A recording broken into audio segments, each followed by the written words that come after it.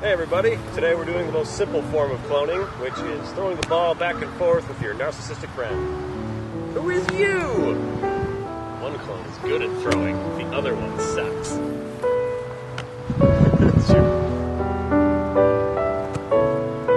I love you, Dad. I don't love you, son.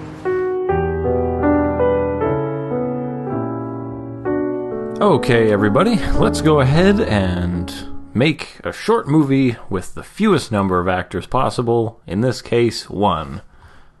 Well, actually, that's not true, because in order to pull this off, you're actually going to need two people, because you can't catch a ball that's not thrown. Can't catch a ball that's not thrown.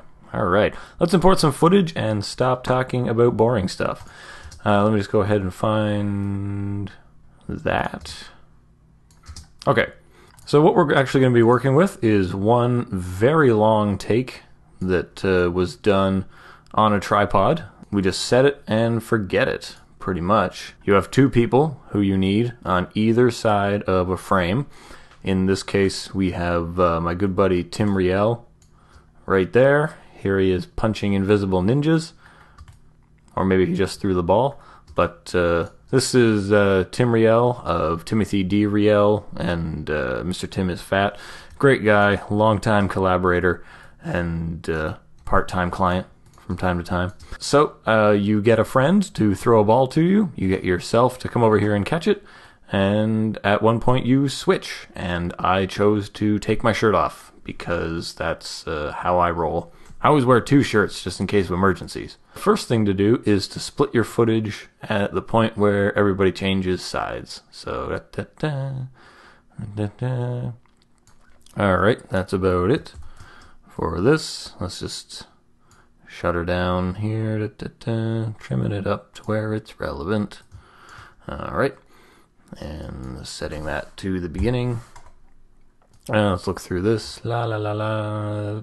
We tell some jokes for a while, and now we're kind of ready to go. Now take your two footages and stick them over top of each other, and you will notice, oh, I can only see one of them. So the first thing to do is change the opacity of this one here to like 50 so that you can work with it.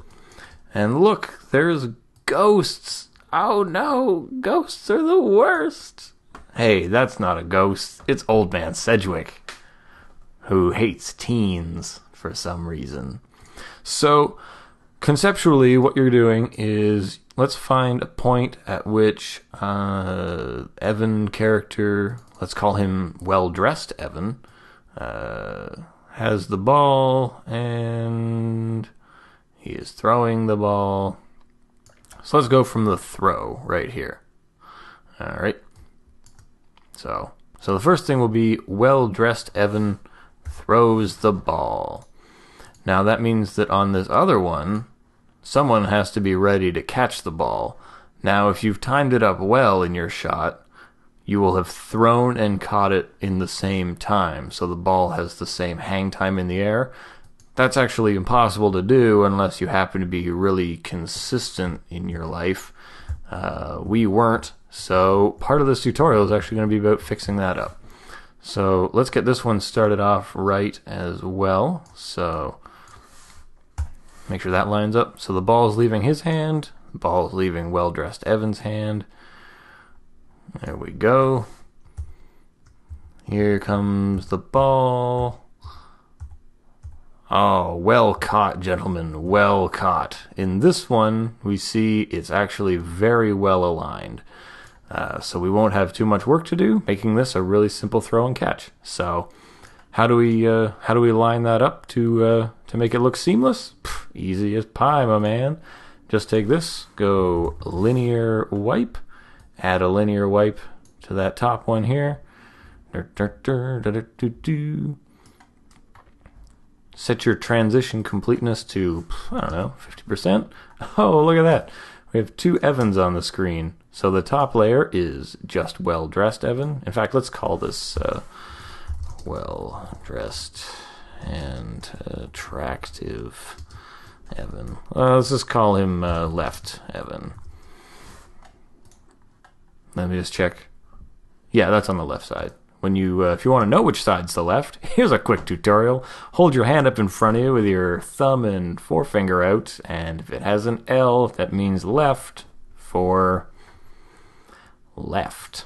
So we've got this 50% line down the middle, and you can't really notice it too much, but there is actually something screwy that happens right in the middle here, because the wind's going to be blowing differently in each take. You want to go ahead and take this and feather it off. Like, for me, it's 25, but just enough to make it not 100% noticeable. All right, so let's play that through. Oh, here comes the ball. Hey, that actually looks pretty good, except for this weird tumble that seems to happen in the air. Whoa, what was wrong with the ball?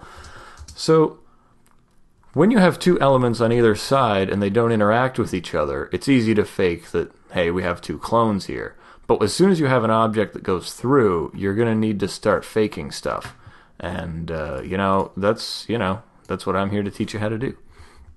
So, one good thing to do is, go back to your transparency here, turn that linear wipe off, set that transparency back down. Now let's look to where the ball, could necessarily deviate. It's actually kind of similar right here. So if you look here, both the balls are on a similar path at this point, because someone's spiral degraded heinously on its way. It was me. I sucked. And so basically, on this frame, we want to say, we'll use this frame of this project, of this layer, which is good. So let's turn this back on and cinch it up to be very close. Like there. That's good.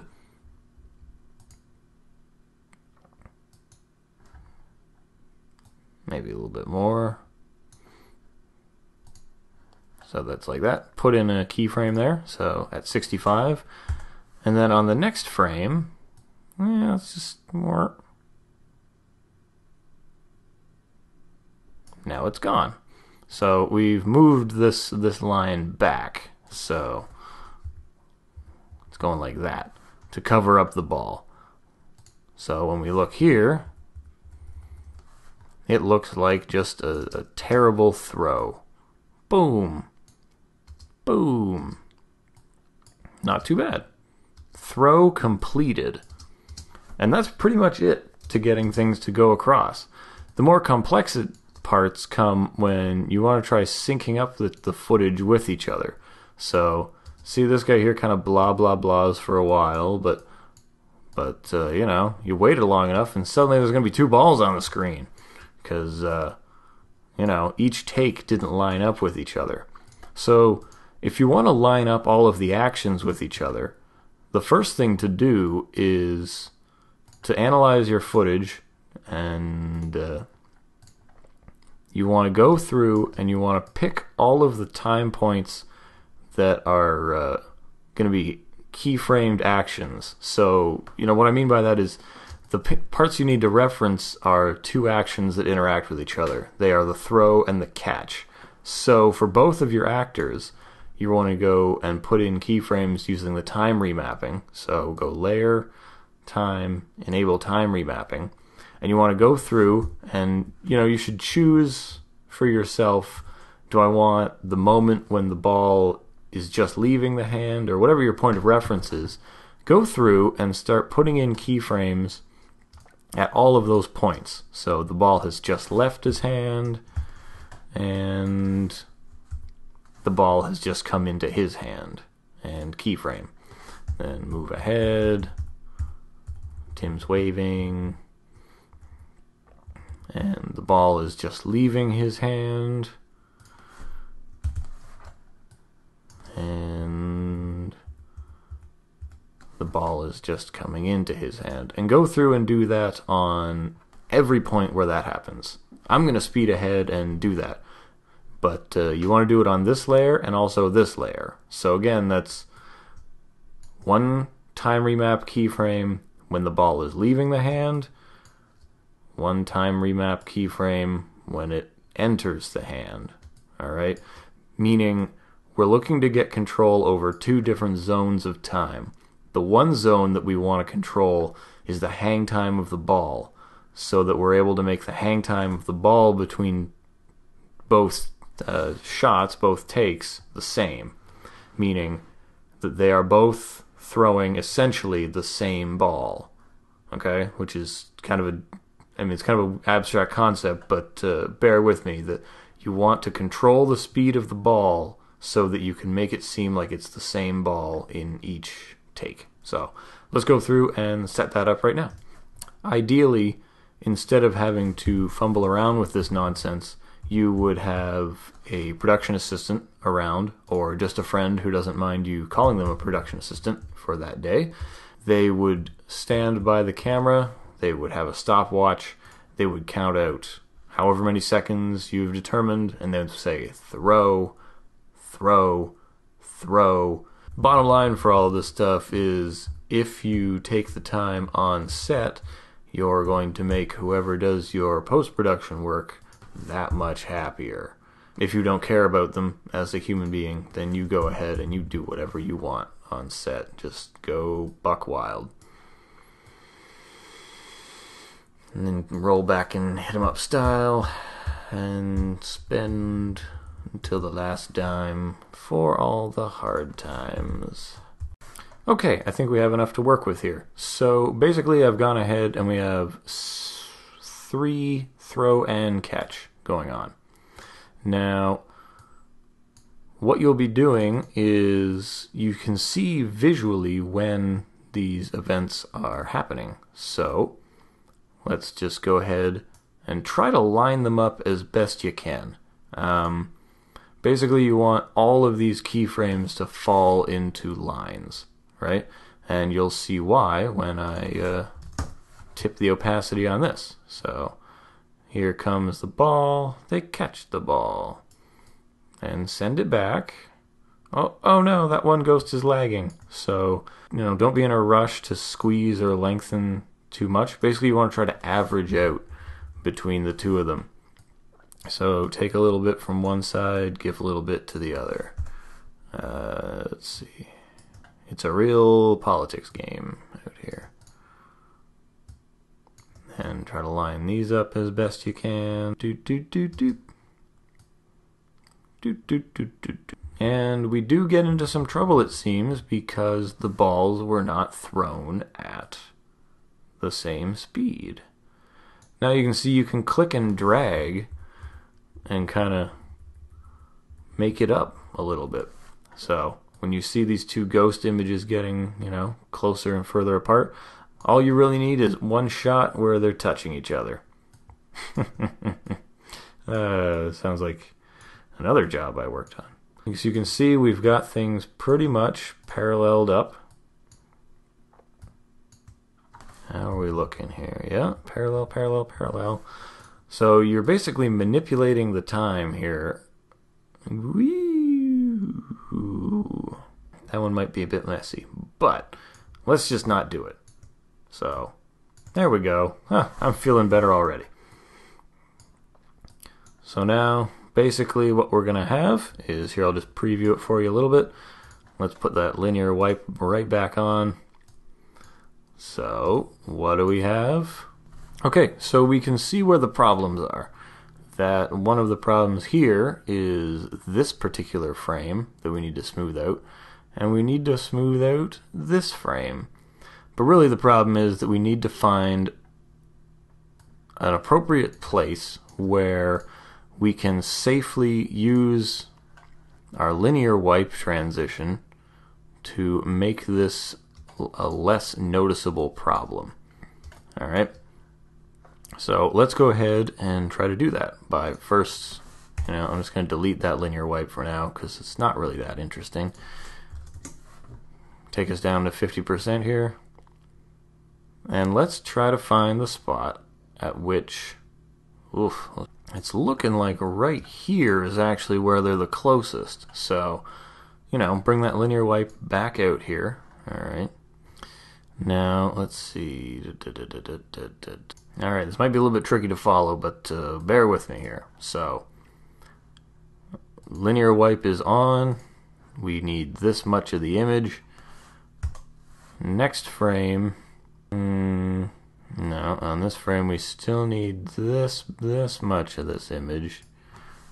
Next frame, not so much. We're done. We've had enough of you, sir. And then, you know, next frame, because the arm comes through, we'll take a bit more maybe. But, you know, that's it. That's all we want. So, play that back for us. Whoa. Kind of, boo. As you can see, the trajectory of the ball gets a little bit funny there. Most of visual effects is solving problems. If you don't like to solve problems, this is probably not a thing you enjoy. If you do like accomplishing things and solving creative problems, I suggest that you get into this even more.